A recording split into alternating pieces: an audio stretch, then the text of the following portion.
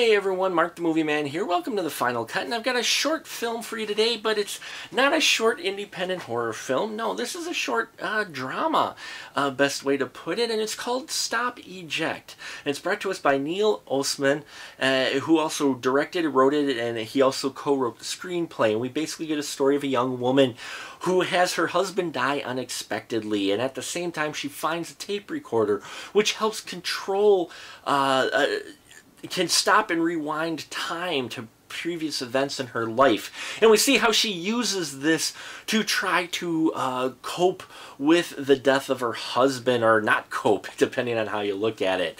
Wow, let me tell you, Stop, Eject was a very strong, powerful film that didn't take a lot of time to tell its tale, which I really enjoyed. First off, the production value of this film is definitely Hollywood value. It definitely looked fantastic, from the audio to the lighting to everything about this. Really high production value. So I give them pluses there. Definitely felt like a Hollywood produced film, but it's not written like something from Hollywood. This definitely had an independent feel to it.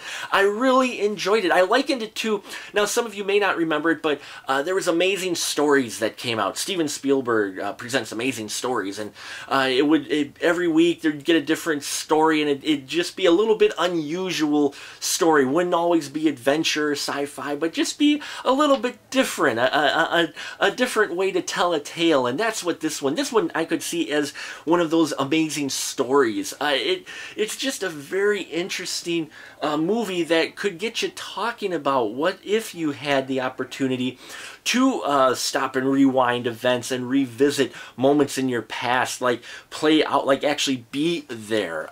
So I really enjoyed that. There's a great emotional performance in here by Georgina Sherrington. It really stands out. She is the main focus of the film, and she really carries the part well. You feel her emotions, you buy into her relationship with her husband, and you also can feel her motivation for what she's doing with this tape recorder, because in some ways you could ask yourself, well, I kind of would probably be doing the same thing.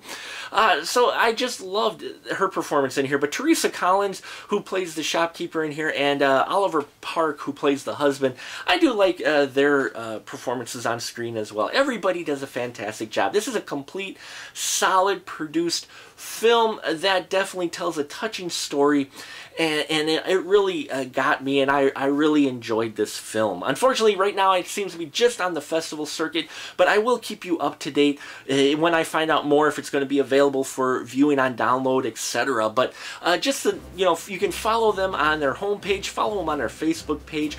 Really, Stop, Eject is worth your time, and it's definitely one of those short films that I could love to see into like a 90-minute feature, because there's so much there that could be explored with what they've presented just in this short film.